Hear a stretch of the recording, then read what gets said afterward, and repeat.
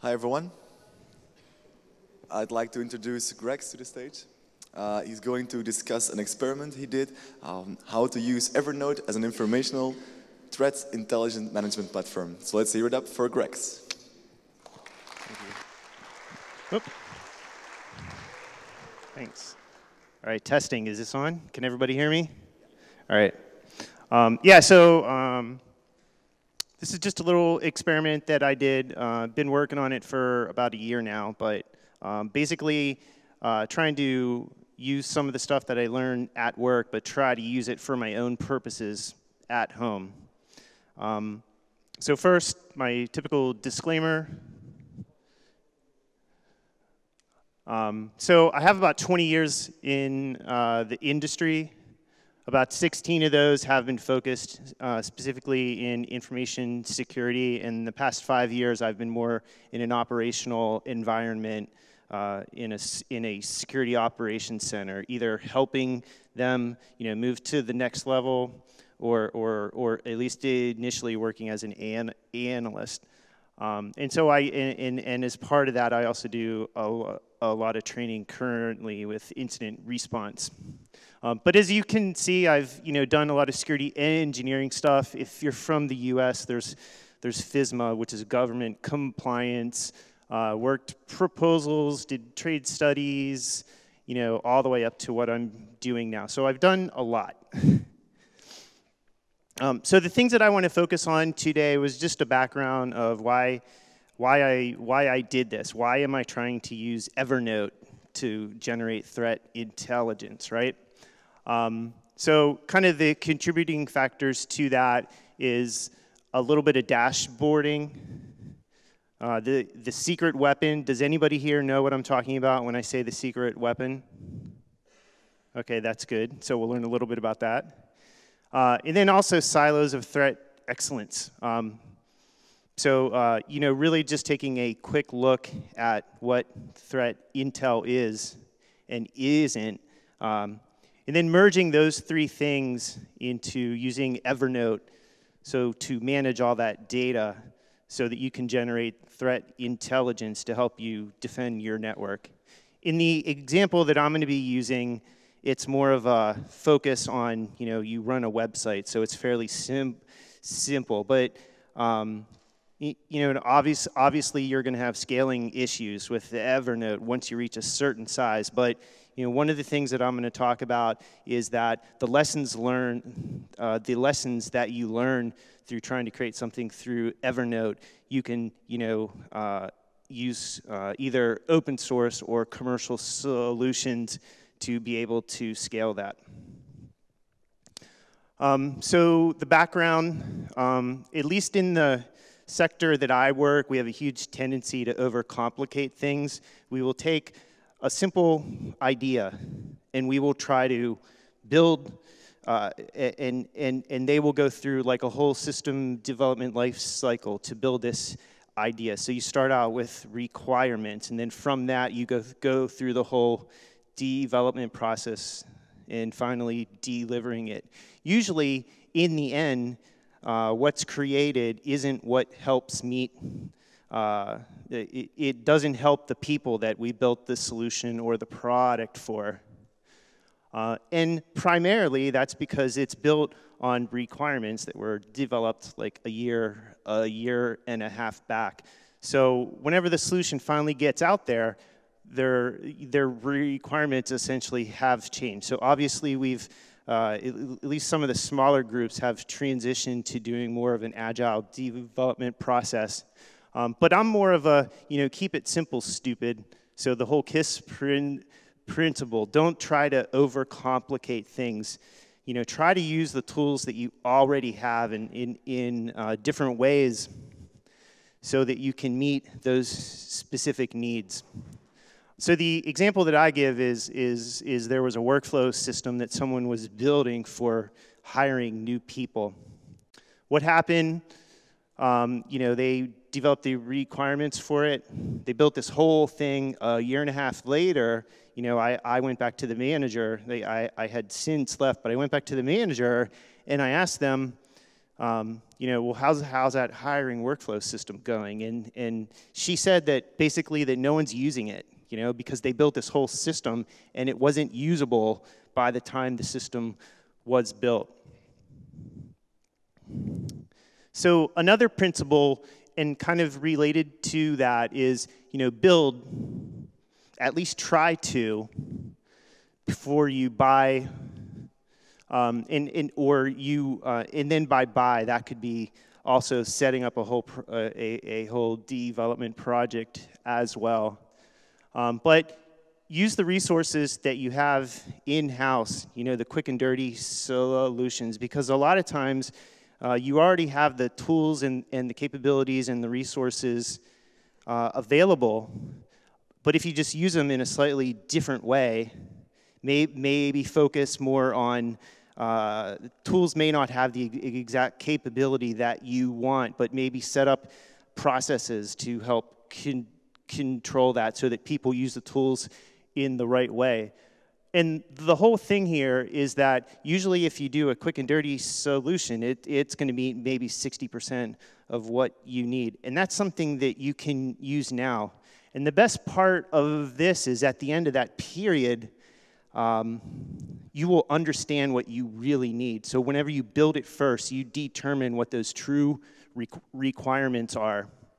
Maybe that eventual solution, that quick and dirty solution, will meet your needs, and you're happy with that.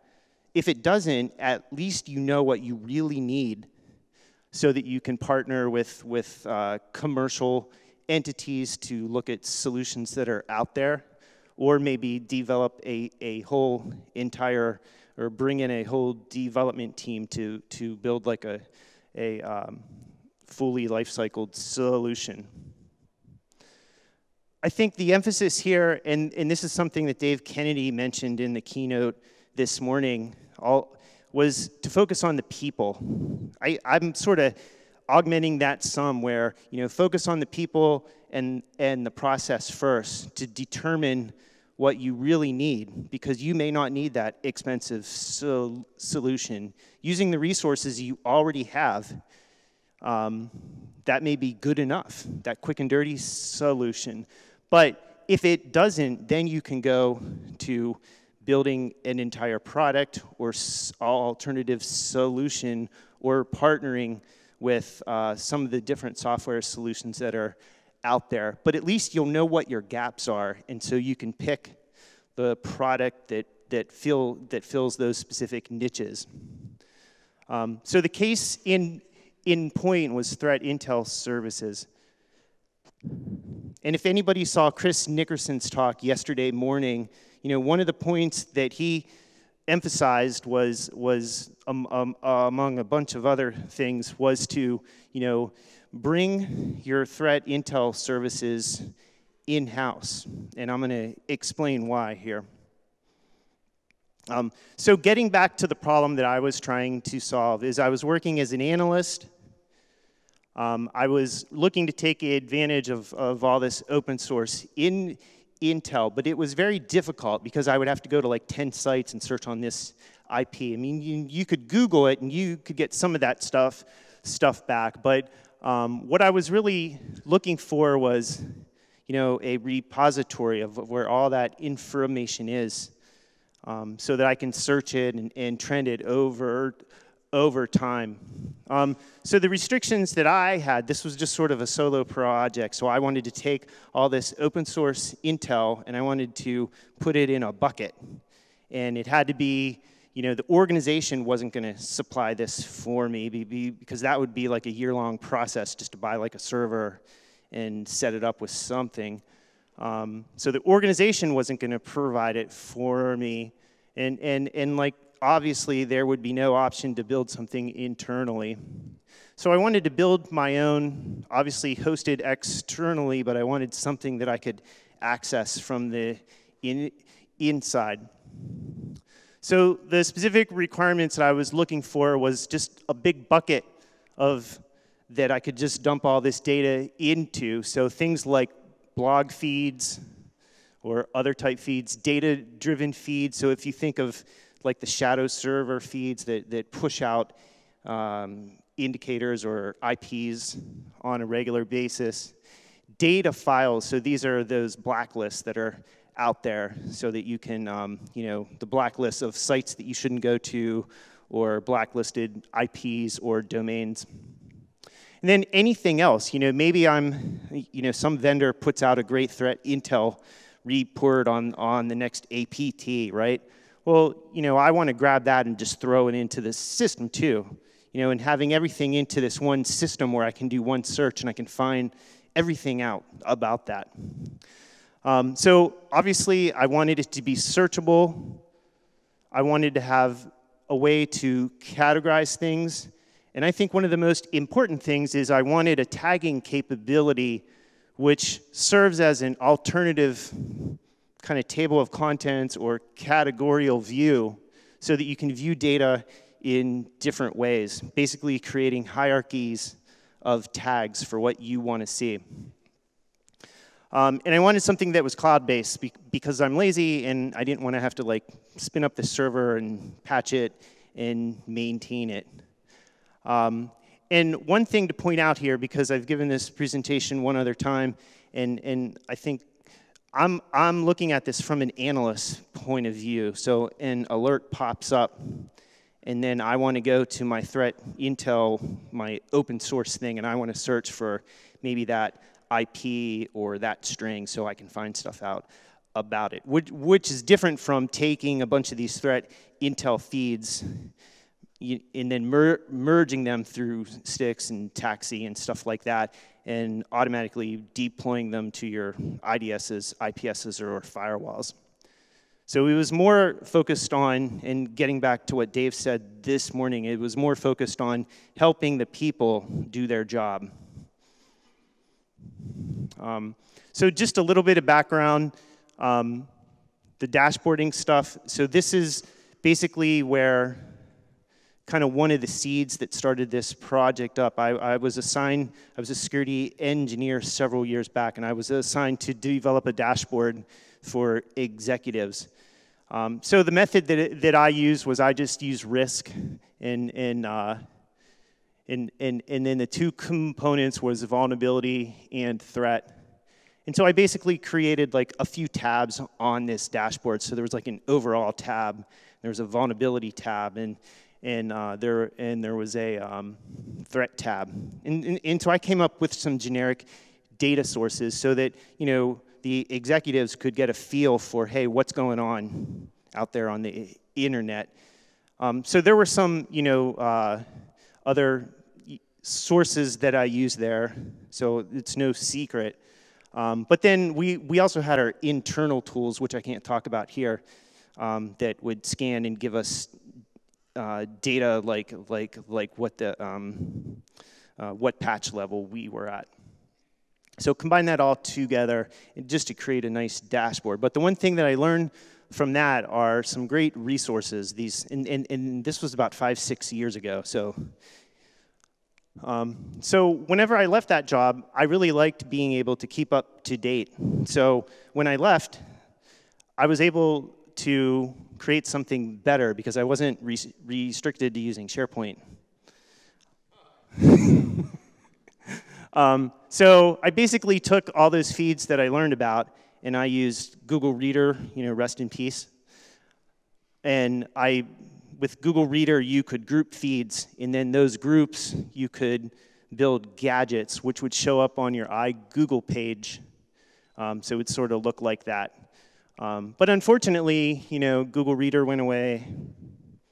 A few months later, iGoogle went away. So and there were a lot of other solutions that were trying to fill that need. So I went to Feedly, and so I kind of used that, and that was nice. But it didn't give me that dashboard type look that I was looking for. So the eventual solution that I'm currently using today is NetVibes, and they have a paid version and a free version, and of course I'm using the free version. So I basically took a lot of those lessons learned and added the feeds to kind of create this cyber intel dashboard. But one of the things that I learned about dashboards was that they're nice for, blog post feeds. So if somebody comes out with an awesome blog post and you're just trying to keep up with stuff. So if it's a vulnerability database that you're subscribed to, there's a lot of, just as long as there's a few postings per day or a few items that appear in that feed, it generally works nice, and you can go in and check your dashboard and you can kind of stay up to date with what's going on. But the data-driven feeds, so these are the feeds where you just get tons of IPs coming out, or IPs or domains or whatever indicator you want to use. Those were changing too fast, so it wasn't really that useful. And so it dawned on me, like, well, I need something to store all that information in so that I can later do analysis on it if I wanted to. Now, Feedly and NetVibes both have a solution that you can pay for that helps you. You can kind of use them as a bucket service. So you might want to check that out. But and the other thing is it didn't work for periodically updated data files. So if you were thinking some of those blacklists, that it's a single text file and that you would download on a regular basis. So it didn't work well on storing that data. But like I said, one of the takeaways here is that I identified many great resources of information to collect. Okay, so the secret weapon. So does everybody know what getting things done is, GTD? Does anybody use that? So it's a task management, It's a it's a advanced to-do list, and there's a whole methodology behind it. So the secret weapon is essentially using Evernote to implement getting things done. But the key takeaways that I got from experimenting with this, and I never really thought about it, because if you use Evernote, you just think of like, oh, just, I can create notebooks, I can put notes there, blah, blah, blah. But if you step back and take a look at it, think of Evernote as a database, where a notebook is a table and a note is a free-form record, essentially. So following the GTD method, they have a specific, getting things done notebook sort of segmented off so that it didn't, you could nest notebooks so that all your GTD stuff would just be in one part and not interfere with the rest of them. And they really used this hierarchical tagging. So they really went kind of the who, what, when, where. And you could define things like, what would be specific projects, when would be the importance from, hey, I have to do this now, or daily, to stuff I have to do now, to stuff I have to do, maybe next week. And then where, if you're going to do it at home, work, and then also who that task relates to. And then what you can do is you can create searches, and you can save these so that you can look for, hey, give me all the stuff I have to do today at work. And then that would just pop up, kind of. And so this is from their website. And so this is their, what, when, where, who. So they have, their methodology is a little different, but, there's daily, now, next, for when, and then where, then who it relates to, and then what are your projects. So one of the things with GTD is it's more of just a framework, and you can customize it to what your needs are. So, this is my method where I use 0 for daily, and 1 for stuff I got to focus on now, 2 next, etc. And then I usually have a separation of there's like community things that I do, things like come to BruCON. There's stuff that I do for work, obviously. And then there's personal stuff. Hey, I gotta, mow the grass, right? And then where, so there's a similar grouping there, and then who focuses on if that task is something that I have to partner with someone else on. And I was talking about how you could create shortcuts. So this is what my shortcut, so I don't have to, like if I want to find out what do I have to do today at home, like I don't necessarily have to, build this complex query. I can basically create this query once, and then I can save it. So I can be like, I can select this, and it'll show me all the stuff that I have to do right now at work, etc. So once you set it up, it's pretty easy to use.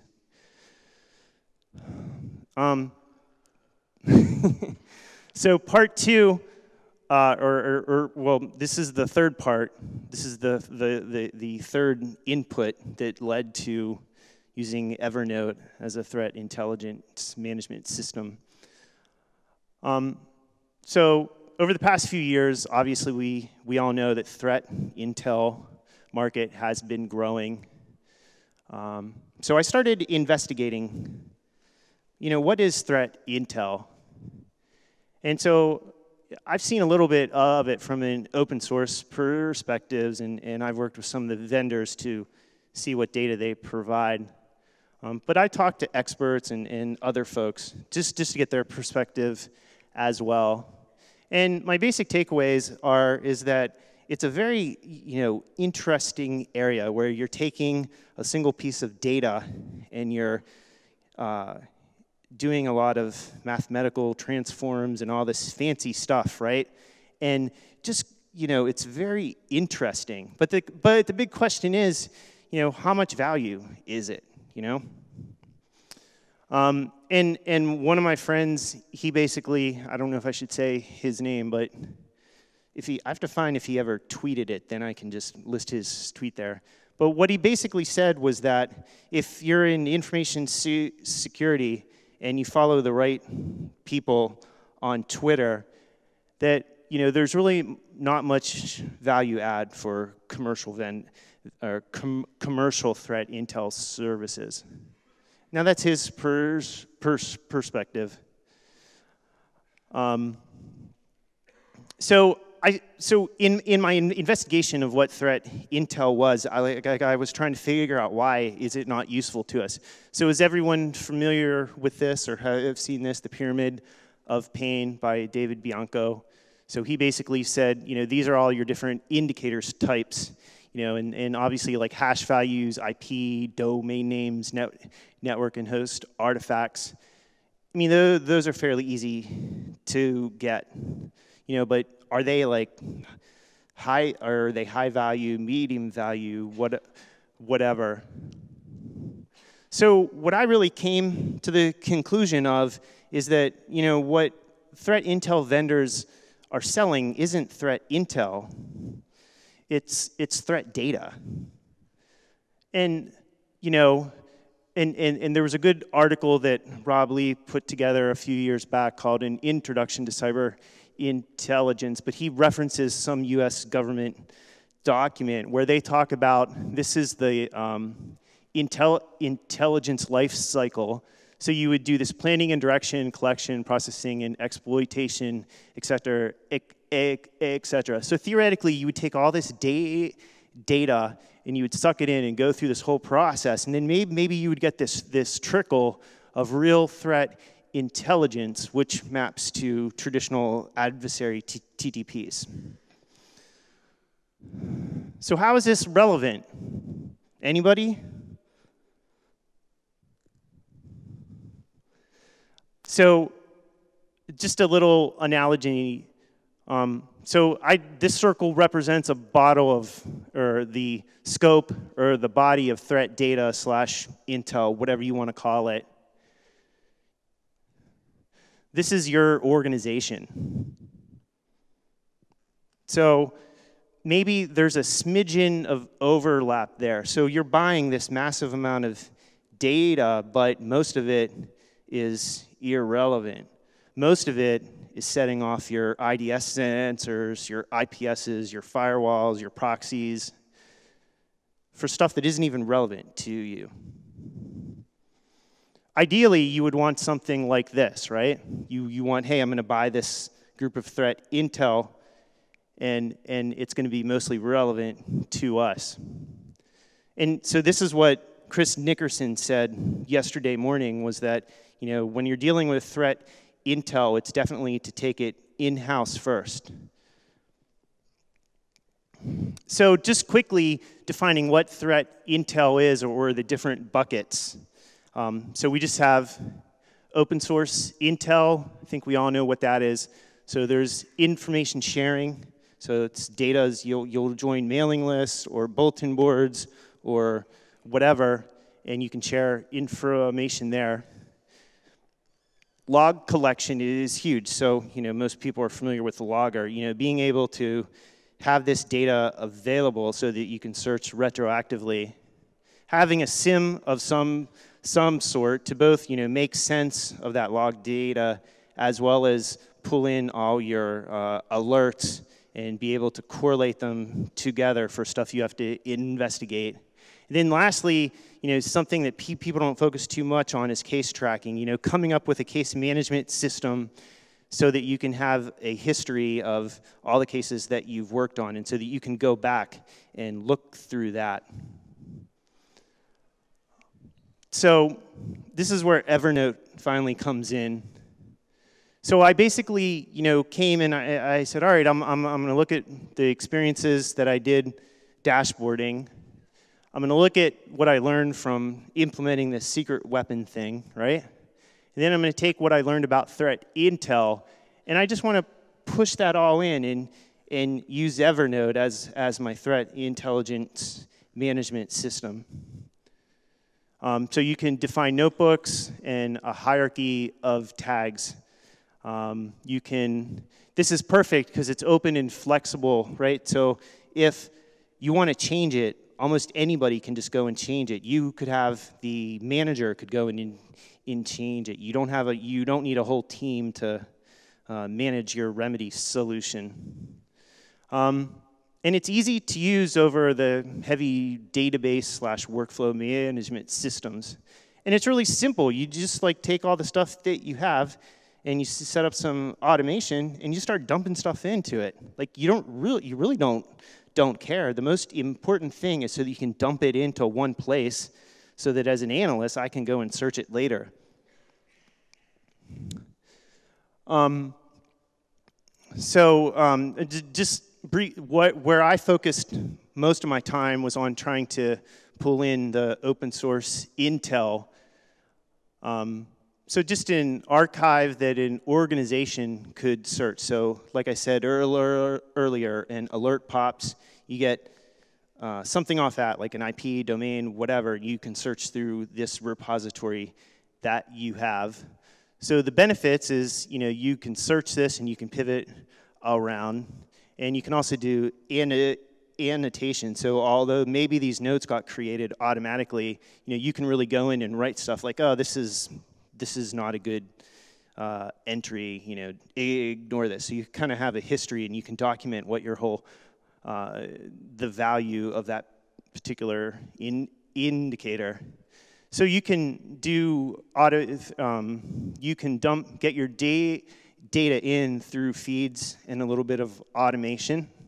And the other thing too is if you come across something cool on the web, I can just, there's browser plugins where I can just click that and bam, it goes off to my Evernote threat intel database. And then lastly, you need a recommended tagging structure. So I don't want to go too, you don't want your tagging structure to be too prescriptive, but just kind of a framework essentially to follow. And that's what the secret weapon kind of gave me. So from an OS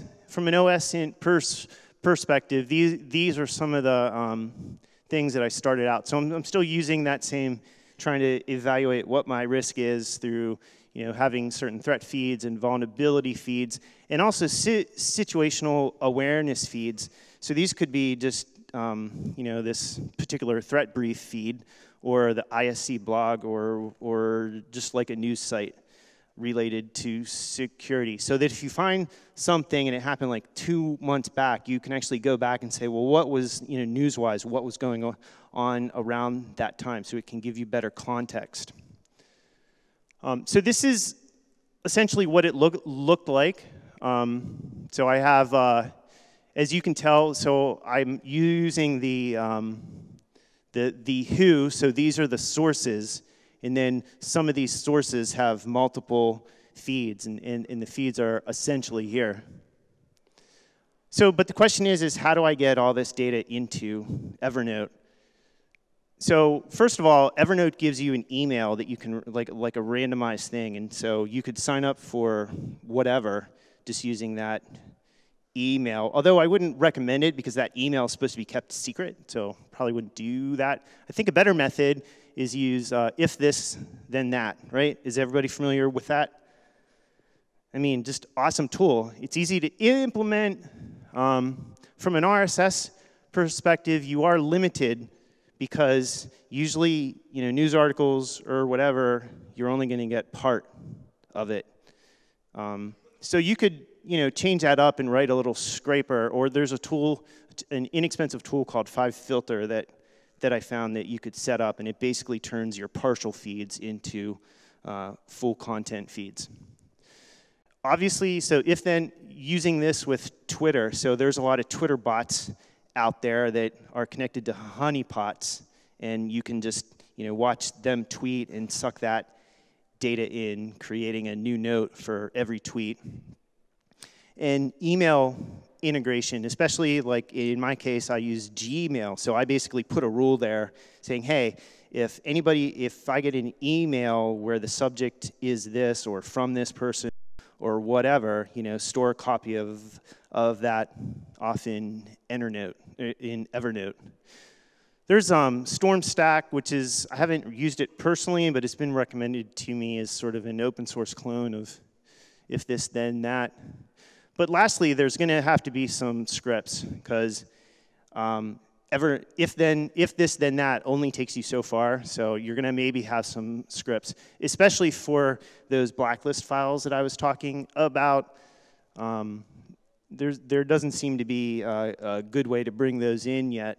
So for those that have never seen if this, then that, but it's basically you come up with a recipe title, and here I was importing the SSH brute, which is a Twitter guy or a Twitter bot that collects brute force attempts against SSH. So I basically say, hey, a new tweet by this user, and then you can use these reserved tags like username and text to, put it in the title, and then the body you can put whatever.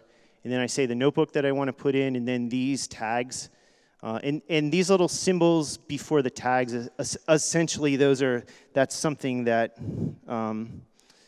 the secret weapon recommends. So you don't have to use those tags, but they're essentially like reserved, like special reserved tags.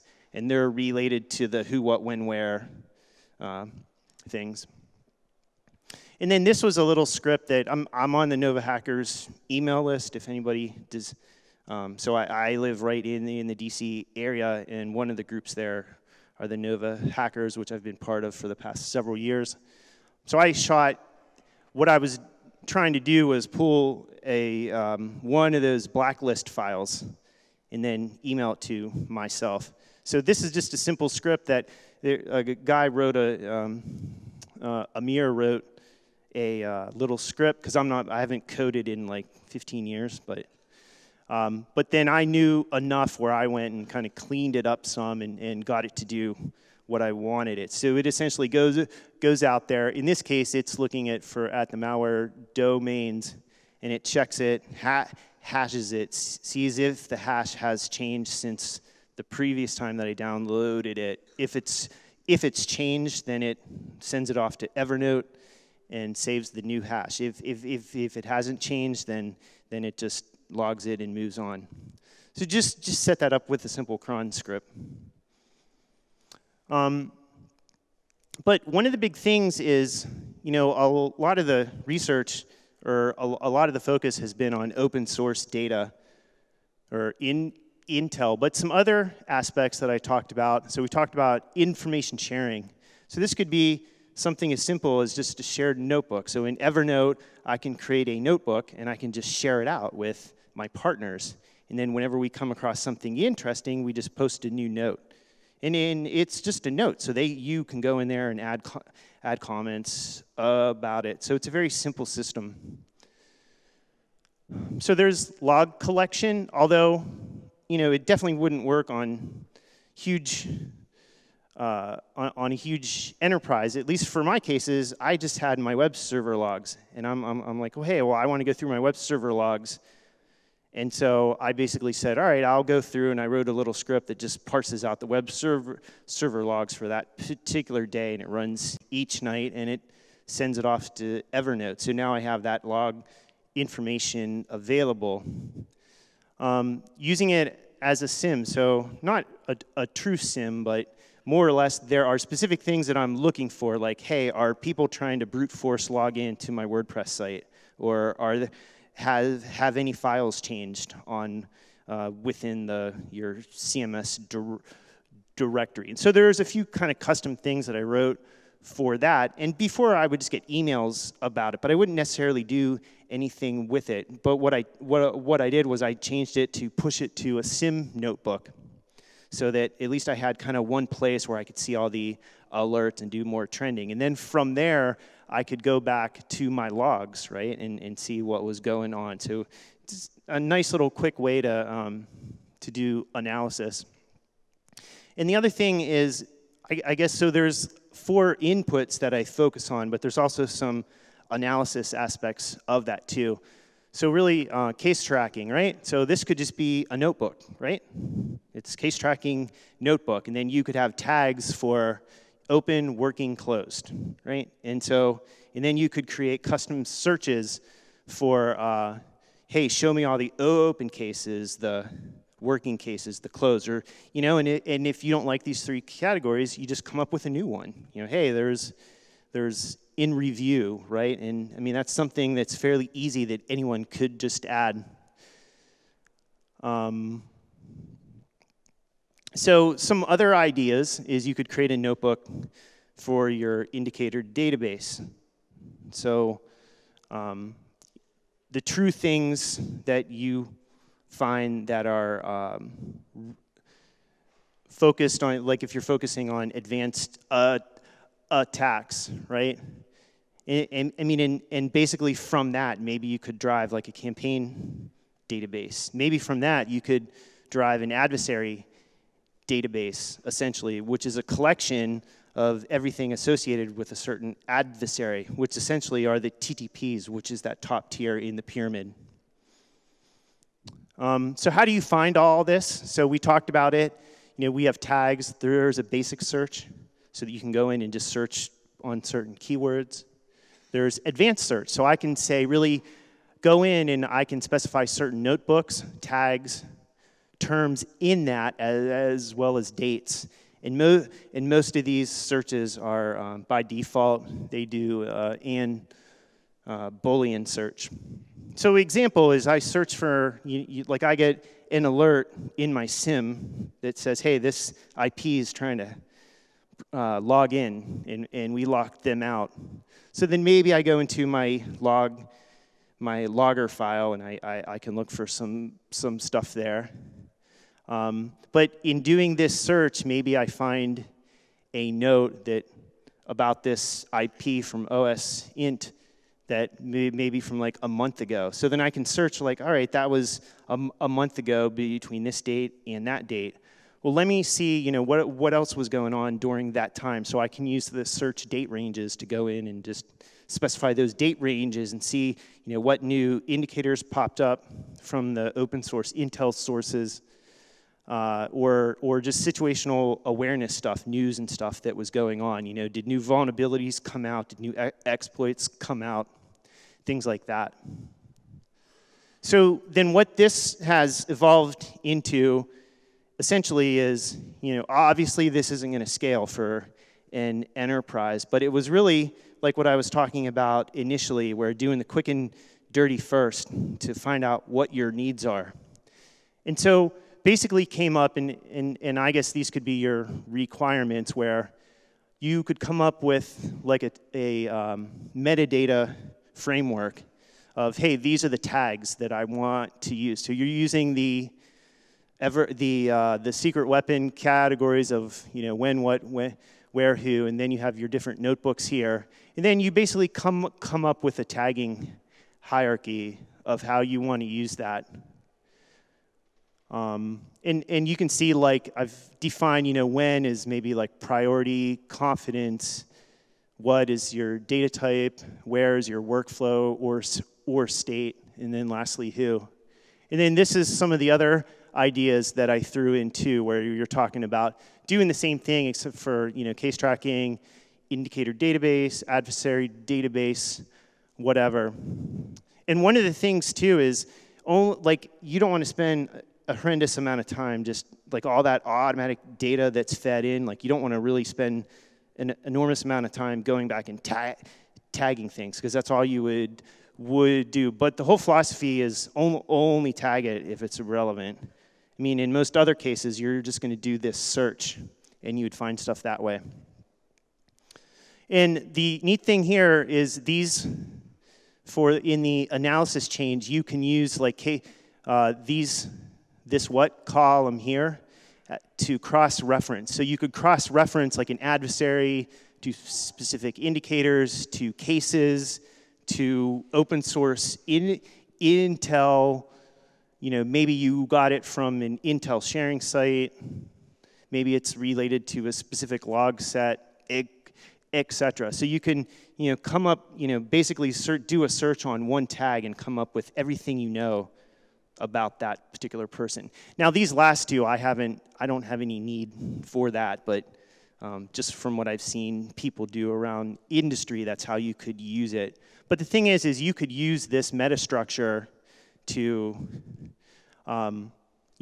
do like maybe implement it in Splunk, do elk stack. That seems like the big thing now. You could suck this data into SIMs. You could use wikis. I mean, and you could use WordPress, where a category is like a notebook, but a blog post is a note. You could use SharePoint, or even something as like just a shared file repository with like note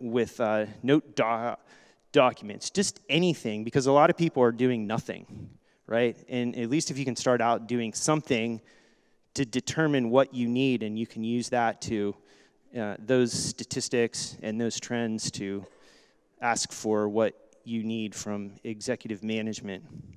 But essentially, we just need a bucket that can suck in data, supports tagging, and allows me to search through it, and I got a simple Intel management system.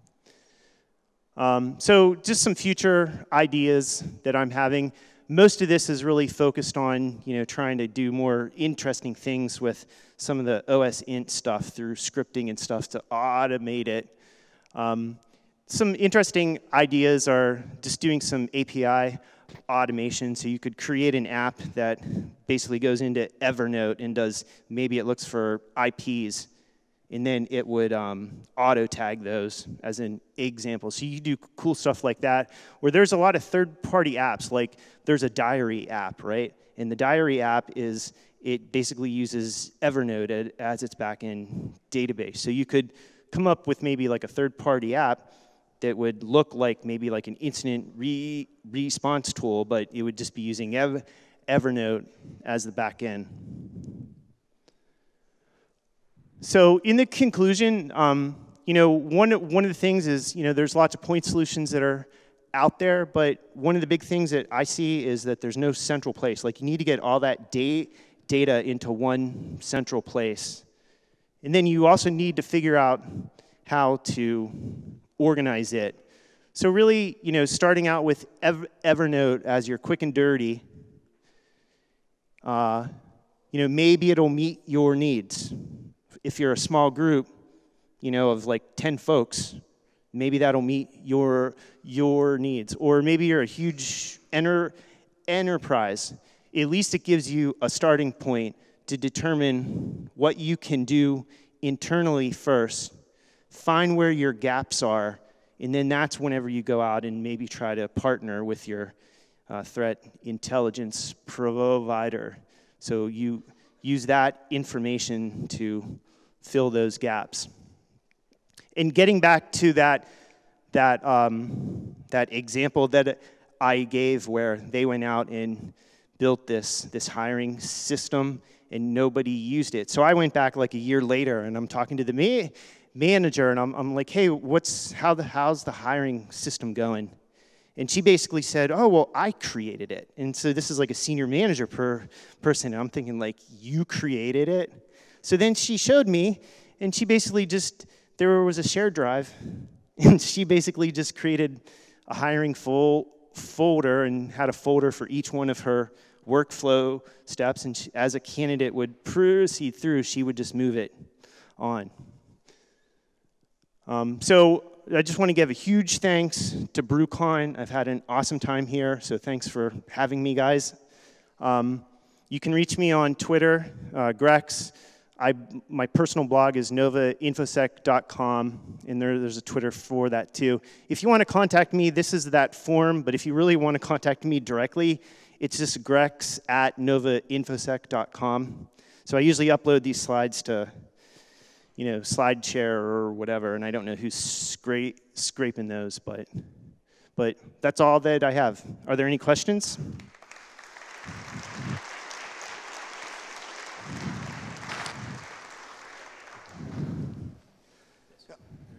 Okay, go. Yeah. Yeah. One thought that just struck me along the way, because we started out with quick and dirty and keeping it simple. Yeah, yeah. But this has got to cost you an awful lot of time. You know, this you've built an awesome tool set, and it's getting pretty complex. Yeah, it is. So, can you really say this is quick and dirty or simple anymore? I think, yeah, I mean, that's a good question. I mean, it is a fairly complex system, but you know, it's really just me doing it. Where if you were implementing like a real solution, or if you were to purchase a product to do this, you would be talking huge amounts of resources. So it's all relative. And the nice thing is, you know, I've created this for you. Take it, do it. You don't have to recreate the wheel. So, you know, take my lessons learned and create your own thing. And it doesn't have to be in Evernote. It could be in your local Elk Stack, in Splunk, or whatever, you know. So, any other questions? I know. There's one there. First of all, I love the talk. When I was previously working for a well-known SIM vendor, I tried to drive a project almost exactly like this. Okay. So I like it. Thanks. What are you doing with structured data formats like your stick stuff? I saw FSI stack up there and so on. How do you integrate those data points? Well, that's an area that I would want to incorporate. I haven't really investigated that too deep yet. But like there's tools like SIF I've looked at, and there's another one, I'm blanking on the name right now, but it's for managing indicators. But there's another tool out there that has about 100 open source Intel feeds, and it's by the folks that do Bro. I can't remember the name of it, but I played around with that. I mean, and that's like you could definitely suck that in, and at least conceptually, I know that I could suck it in and do that. I guess like I have to figure out, you know, is that going to help me? Because a lot of this, I guess XML structured data as an analyst, that may help me.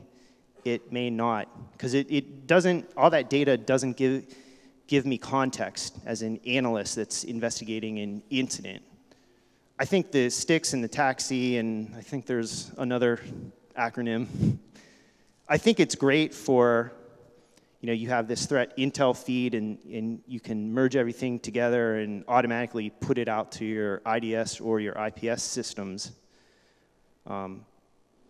The only problem that if I was running the network, I would have an issue with that, because I don't just want to take this feed and just dump stuff out there. But I guess I'm looking at it as more of we could incorporate that in there. At least it could be done, but I don't necessarily see a reason for it. But like I said it is something that I'm looking at, using the tools like SIF and a few other ones that I mentioned. Now, the other thing that you can incorporate, which I didn't even mention, right? So once you go through this whole process and you figure out where your Intel gaps are, that's when you bring in the commercial vendors and you say, hey, these are my gaps. Can you fill those gaps? And then you can, probably wouldn't be using Evernote, but then you can take their threat Intel feeds, pump it into Evernote or Splunk or whatever to fill those gaps. Follow-on question, I'm sorry for hogging the mic. It seems like you've built a really critical business function around an off-prem. Yeah. So, you know, Evernote just like killed, what do they kill, like 400 FTE positions last week? I see like the value proposition, but yeah. I would feel much better with an on-prem version. I agree, right?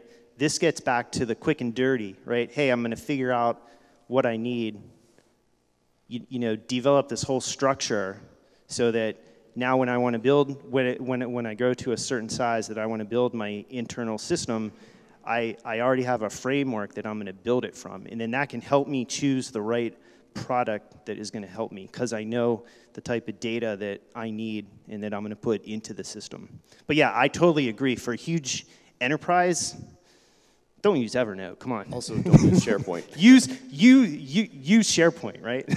I think there was one question over there.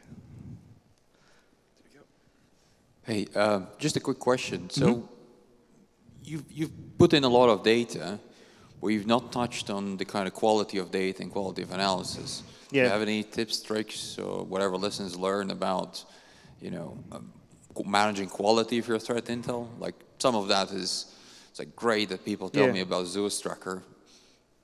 It's probably not very important, you know. To you. How do you manage quality? Do you have any good lessons? I mean, my philosophy is, at least initially, I don't care about quality. Just give me the data, right? And let me store it, right? I can determine if it's good or not later when I'm investigating an incident, and I can see like, oh, look, this piece of this indicator that I got from this feed is relevant, and this is, right? So then I can go back and use, there's a tagging structure for quality there, so I can say, oh, this is high quality, medium quality, low.